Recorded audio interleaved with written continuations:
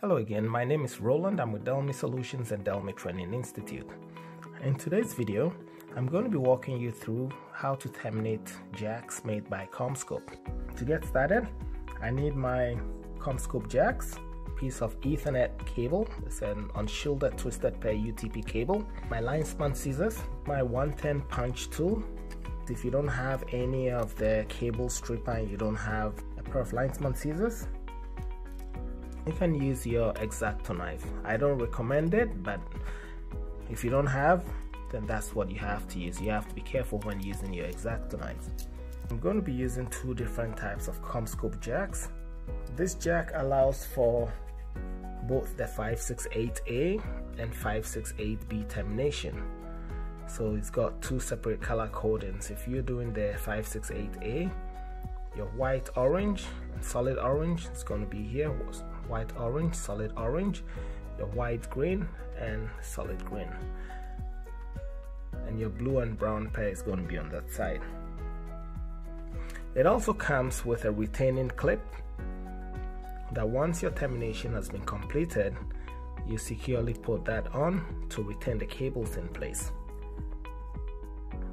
Also, this is another variation of CommScope jack, and this one also allows you to do the 568A and 568B variations, and it comes with a cable retaining clip as well once your termination is complete, and this helps to secure the cable in place. Once you're done, it fixes on and clips into that.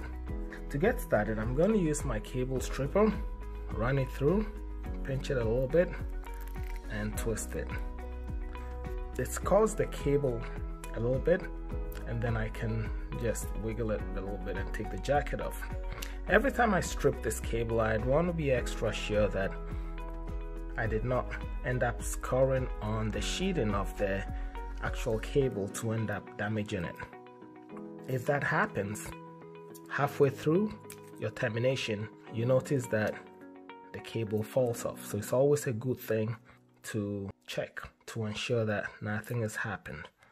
So you strip probably about 1.5 inches off your jacket and you separate your cables. Now, since I'm going to be doing the 568A termination, which means my solid green is going to be here, my white green, my solid orange, my white orange, and my solid blue, my white blue, my solid brown, and my white brown is going to be here. So I have to separate the cables into the brown and blue and the green and orange. So my brown and blue on one side and my green and orange on the other side. So the first thing I want to do is I'm going to place my cable here that the jacket flashes on this side. Now, since my brown stays here and my blue stays here, I'm going to bring my brown closer and my blue is going to go in there. In order to maintain the twist that comes with the cable, I'm going to keep my thumb on the brown pair closer to where it's going to go into the grooves. And then the next thing that I'm going to do is I'm going to untwist it counterclockwise, and then that ensures that the twist travels on the side that I do not need, and then I slide it on to my jack and into like so. Now I'm going to do the same thing for the blue. I put my thumb on where it's supposed to go and I untwist counterclockwise, and the cable separates while I keep maintaining my twist within the jack. And so doing, I slide it in. I'm going to do the exact same thing for my orange pair.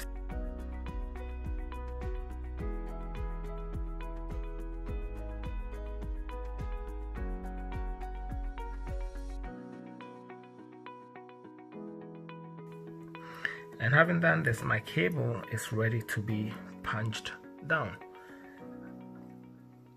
As you can see, I have my white, orange, orange, white, green, green, white, brown, brown, and white, blue, blue. And so my pin 1 For the 568A, it's white green. My pin 2 is solid green. My pin 3 is white orange. My pin 4 is solid blue. My pin 5 is white blue. My pin 6 is orange. My pin 7 is white brown. And my pin 8 is solid brown. Having done this, it's time to use my 110 punch down to punch it down. Always remember that the yellow side tells you where the cutting edge of the blade is. You always want to be sure that the cutting edge always faces outside of the jack, thereby cutting the excess cable that I don't need. My punch tool, it's got two settings. It's got the low and the high impact.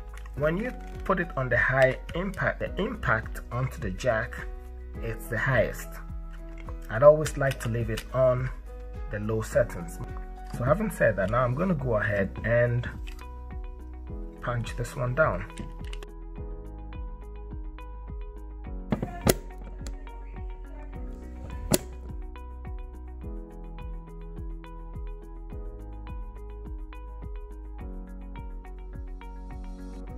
And now with my retention clip, I feed that on.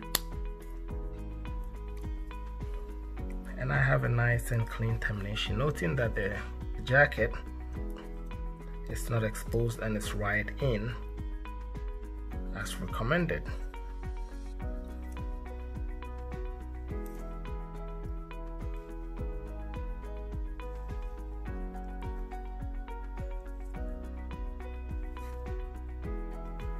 Another unique way to terminate CommScope jacks if you don't have access to a 110 punch down tool is to make use of the retention clips that comes with it. This retention clips is designed in such a way that it has the grooves that allows the cables to go through, and these little notches on it depresses the cables into their respective grooves and holds them in place.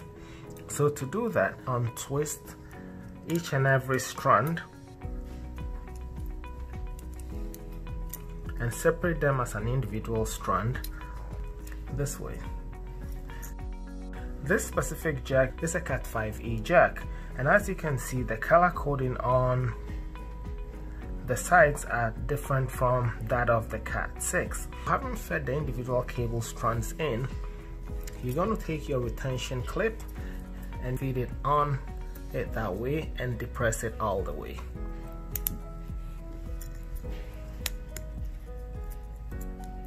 And what this does is it ensures that all the cables have been inserted firmly into the grooves to make contact with the pins. And that clips on it. So now with my linesman scissors or my side cutters, I'm going to trim off the excess cables on the side of my jack.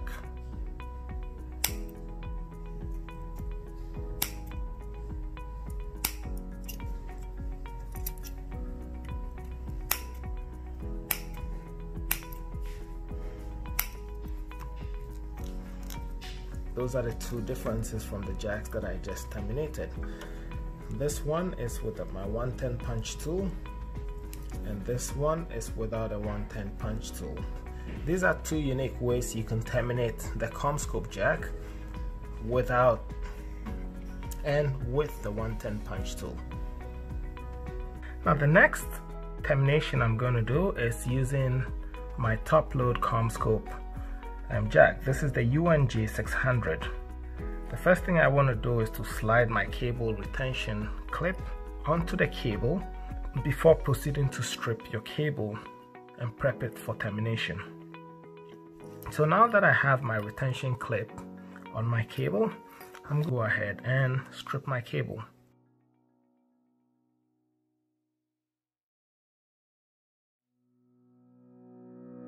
Now from this jack,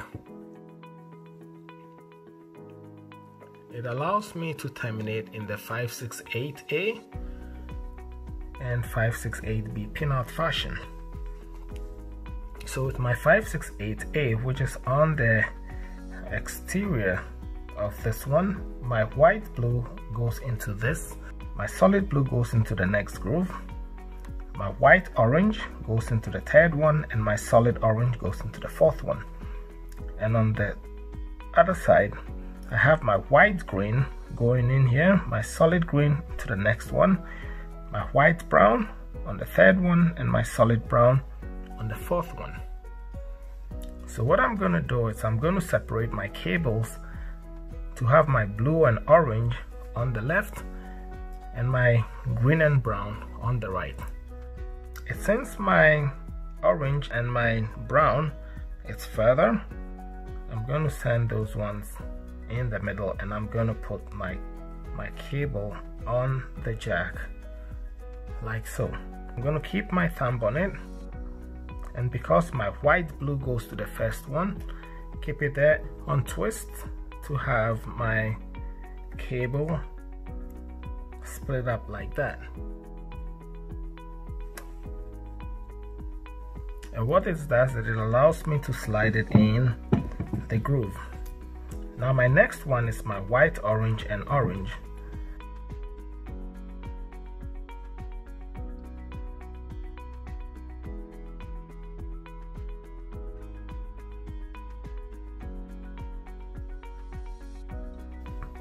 So having done this, my cable is ready to be punched down.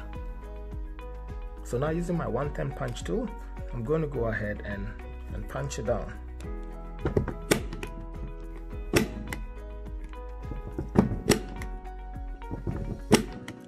And what you notice is it falls off with no problem. Punch down. And these ones also fall off with no problems. With time, you find out that every time you punch, you're not getting a clean cut and you have to punch 3, 4, 5 times. It's an indication that your blade is starting to get dull and get a replacement for it. So now that I've terminated my CommScope jack, I slide on my cable retainer to it by just lifting this section a little bit and slide my cable retainer on and push it all the way down till it clips in. And this way my termination has been completed successfully. Alright folks, so this brings us to yet the end of another tutorial on how to terminate CommScope jacks. I hope you enjoyed this video and you found it informative. If you did, please make sure to like us on Facebook, follow us on Instagram at terminating, and also subscribe to our channel. If you want to be the first to be notified of any of our future videos, please make sure to turn on your notification. If you have any questions or concerns regarding this short tutorial on how to terminate CommScope jacks, and also if you have any suggestions regarding future videos that you'd want us to touch on, please make sure to leave us a note in the comment section below. My name is Roland and I'm with Terminate Solutions and Terminate Training Institute. Thank you for watching and stay safe.